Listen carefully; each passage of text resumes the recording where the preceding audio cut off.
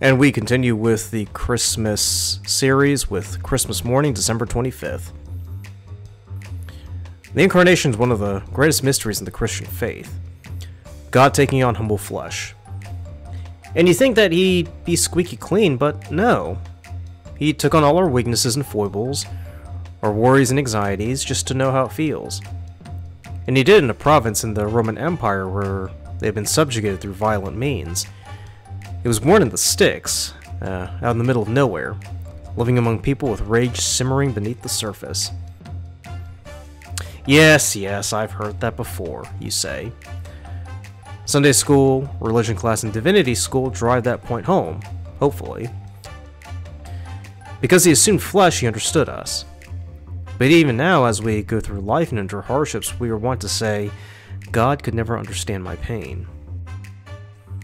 And he'd come back and say, well, I grew up in the sticks with no running water, electricity, or anything.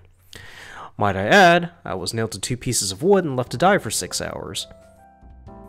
I'm sure that shut you up for a second before you resume your moaning and groaning. I mean, it's a fair point. I'm fairly certain most of us won't have to endure the pains of a crucifixion. We can feel loneliness to the nth degree and say God is there, but he really isn't there. I can attest to that because it just feels like no one's there. But when you're with people, it feels like God is there. So, is one of those things where if 2 or more people are gathered, then God is there? If we're all by ourselves in a room, then God can't be bothered? Is God then sociable and keen on crowds, but uncomfortable with one-on-one situations? I've noticed that during moments of solitude, we generate a lot of noise. We can think about chores, errands, a song we heard that just won't go away, or a funny video posted recently. We're not thinking about that when we're with people because we're in the moment with them. We're here and we're present and we're accounted for. But when we're all alone, we turn to those thoughts as a means to avoid true solitude because true solitude is a terror. We can't bear the thought of nothing. So what death must be like, just blank.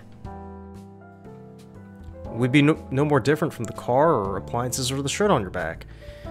It's an object that thinks no thoughts because it can't think.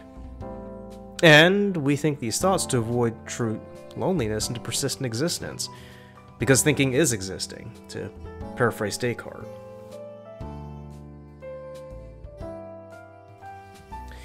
If we take our cue from the mystics, maybe we can turn our thoughts to God and see if he'll come through that way. Maybe God is sociable in one-on-one sessions, but we never got around to giving it a try. I never have. I tried once, but it soon deviated to me thinking about jelly. I tried another time, but ended up texting my friend about something. Maybe it was about a movie. I then thought about my old neighborhood in Sedgefield.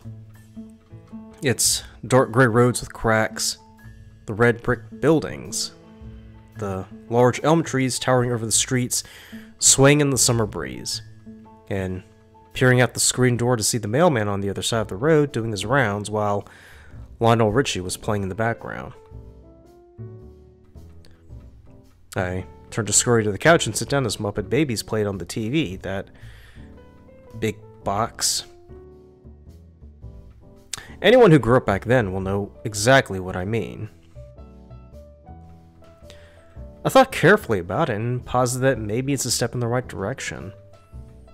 Now that the neighborhood is gone, replaced by modern monsters populated by idiots, it's become a bittersweet memory.